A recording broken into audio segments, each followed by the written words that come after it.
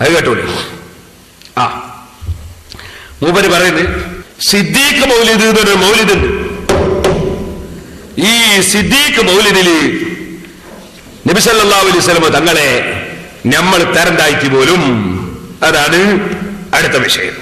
ഞങ്ങൾക്ക് സിദ്ദീഖ് മൗലിദ് എന്ന പേരിൽ ഒരാൾ സിദ്ദീഖ് റളിയല്ലാഹുവിന്റെ മൗലിദ് എഴുതിയാൽ ഞങ്ങൾ അംഗീകരിക്കും, മൗലിദ് എഴുതിയാൽ അംഗീകരിക്കും, ഓതിയാൽ അംഗീകരിക്കും. പക്ഷെ അത് ശരിയായ വിഷയങ്ങളിൽ പറയാവൂ.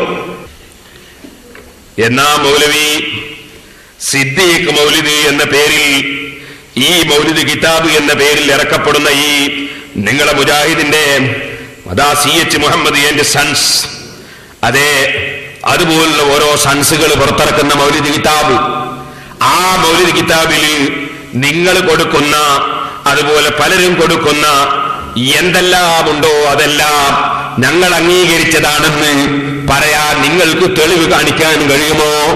ഞാൻ ആദ്യമായി തന്നെ പറയട്ടെ, സിദ്ദീഖ് മൗലിദ് എന്ന പേരിൽ ഏതെങ്കിലും പണ്ഡിതന്മാര് മൗലിദ് രചിച്ചിട്ടുണ്ടാകാം. പക്ഷേ ഈ കിതാബിൽ, നിങ്ങൾ ഉദ്ധരിക്കുന്ന ഈ മൗലിദിൽ ഞങ്ങൾ അംഗീകരിക്കാത്ത എത്രയോ വിഷയങ്ങളുണ്ടെന്ന് സുന്നത്ത് ജമാഅത്തിന്റെ പണ്ഡിതന്മാർക്ക് അറിയാവുന്നതല്ലേ? അവർ പല സ്ഥലത്തും അത് പറഞ്ഞതുമല്ലേ? ഞങ്ങൾ എവിടെയെങ്കിലും ഈ സിദ്ദീഖ് മൗലിദ്, ഏതോ ഒരാളൊരു സിദ്ദീഖ് മൗലിദ് ഓതിയാലോ എഴുതിയാലോ തെറ്റാണെന്നല്ല, മറിച്ച് ഇവിടെ നിങ്ങൾ പറയുന്ന ഈ സിദ്ദീഖ് മൗലിദ്, നിങ്ങൾ ഓർക്കണം, ഈ സിദ്ദീഖ് മൗലിദ് ഞങ്ങൾ അംഗീകരിക്കുന്നതാണെന്ന് ഞങ്ങളെ ഏതെങ്കിലും ഔദ്യോഗികമായ ഒരു തീരുമാനം ഏതെങ്കിലും സ്ഥലത്ത് നിന്ന് നിങ്ങൾക്ക് എടുത്തു ചൂണ്ടിക്കാണിക്കാൻ കഴിയുമോ? കിതാബുകളിൽ തന്നെ ധാരാളം തിരിമറി നടത്തുന്ന നിങ്ങൾ, ഇൻഷാ അല്ലാഹ് ഞാൻ മുമ്പ് പറഞ്ഞിട്ടുണ്ട്, ഇനിയും പറയാൻ പോകുന്നുണ്ട്. ആ തിരിമറി നടത്തുന്ന നിങ്ങൾ മൗലിദ് കിതാബുകളിൽ എന്തെല്ലാം തിരിമറികൾ നടത്തി കാണും? അതിലൊക്കെ ഞങ്ങൾ ഉത്തരവാദിയാണോ? വേറെ എന്തൊക്കെ ഉണ്ടെങ്കിൽ തെറ്റ്? ഞാനൊരു ഉദാഹരണം പറഞ്ഞുതരാം. ഇതിലുള്ള ചില വൈരുദ്ധ്യങ്ങൾ.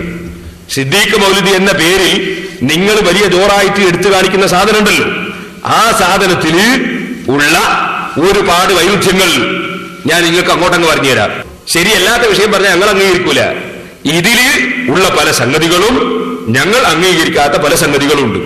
ഉദാഹരണത്തിന് ഞാൻ കേൾപ്പിക്കാം, കേട്ടോളൂ. തുടക്കം തന്നെ അവ്വലു ഖലീഫത്തിഹി സയ്യിദുന അബൂബക്കർ സിദ്ദീഖ് റളിയല്ലാഹു അൻഹു കാമിലുൽ ഈമാനി ബിൽ മനാബീന. കാമിലുൽ ഈമാനി ബിൽ മനാബീന എന്ന് പറഞ്ഞാൽ ഉറക്കൊണ്ട് വിശ്വസിച്ചാണെന്നോ സിദ്ദീഖ് റളിയല്ലാഹു അൻഹു. അങ്ങനെ എന്തായാലും പറയൂല എന്ന് ഉറപ്പാ.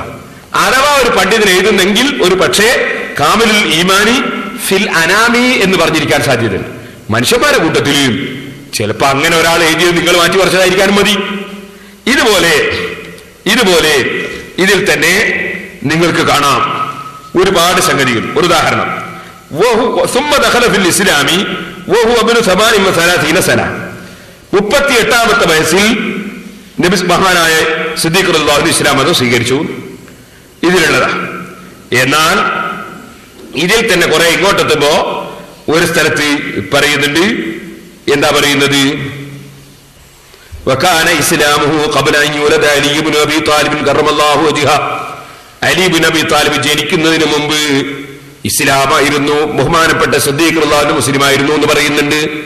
വാസ്തവത്തിൽ സിദ്ദീഖ് റളിയല്ലാഹു അൻഹു അലി റളിയല്ലാഹു അൻഹു ഒക്കെ ആദ്യം ഇസ്ലാം മതം സ്വീകരിച്ചവരാണ്. അതിന്റെ ശേഷം പറയുന്നുണ്ട്, വഖാല ബഅദുഹും അവ്വലു മൻ അസ്ലമ മിനൻ നിസാഇ ഖദീജ വഅവ്വലു മൻ അസ്ലമ മിനൻ സിബിയാനി അലിയുൻ. അപ്പൊ ഇത് രണ്ടും കൂടി യോജിപ്പിക്കാൻ പ്രയാസമാണ്.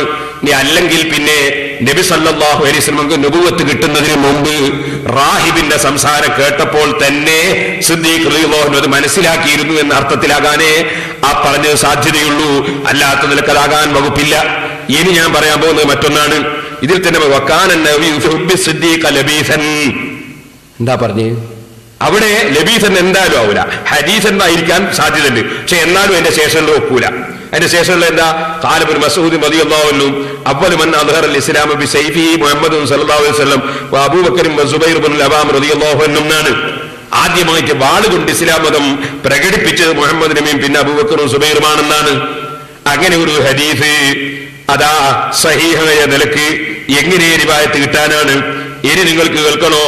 ഇതിൽ തന്നെ നിങ്ങൾക്ക് കാണാം മറ്റൊരു സ്ഥലത്ത് ഇതിൽ പറയുന്നു, ബഹുമാനപ്പെട്ട സിദ്ദീഖ് റളിയല്ലാഹു അൻഹു തന്നെ ഖലീഫയാകണം എന്നതിൽ നസ്സായിട്ടൊന്നും വന്നിട്ടില്ല എന്ന് പറയുന്നു. ലിഅന്നഹു അലിമ അന്നഹു ലാ നസ്സ ലഹു വലാ ലിഗൈരിഹി. ബഹുമാനപ്പെട്ട സിദ്ദീഖ് റളിയല്ലാഹു അൻഹു ഖലീഫയാകണമെന്നതിന് നസ്സായി ഹദീസോ ഖുർആനോ വന്നിട്ടില്ല എന്ന് ഇതിൽ പറയുന്നു. എന്നാൽ ഇതേ സാധനം തന്നെ നമ്മൾ കാണുമ്പോൾ ഇതിൽ മറ്റൊരു സ്ഥലത്ത് നിങ്ങൾക്ക് കാണാം, ഇതിൽ തന്നെ പറയുന്നു നസ്സുണ്ട് എന്നും പറയുന്നു. قال النبي الخلافة بعدي تكون مضافة إلى ابن أبي قحافة. അതേ സമയത്ത് ഇതിൽ തന്നെ പറഞ്ഞാണ് നസ്സ്. അങ്ങനെ നബി സല്ലല്ലാഹു അലൈഹി വസല്ലം തങ്ങൾ വ്യക്തമായിട്ട് പറഞ്ഞിട്ടില്ല.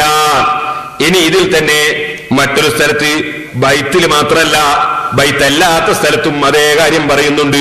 141-ാമത്തെ പേജില് കേട്ടോളൂ. പറയാണ് നബി സല്ലല്ലാഹു അലൈഹി വസല്ലം തങ്ങൾ പറഞ്ഞു തന്നെ ഹദീസ് തെറ്റിട്ട് പറയാണ് ഫഹുവൽ ഖലീഫത്തു ബഅദി അലാ ഉമ്മത്തി. അപ്പൊ നേരത്തെ പറഞ്ഞു നസ്സില്ല, ഇവിടെ പറയുന്ന നസ്സുണ്ട്. അപ്പൊ ഇങ്ങനത്തെ പല വൈരുദ്ധ്യങ്ങളും ഇതിൽ കാണുന്നുണ്ട്.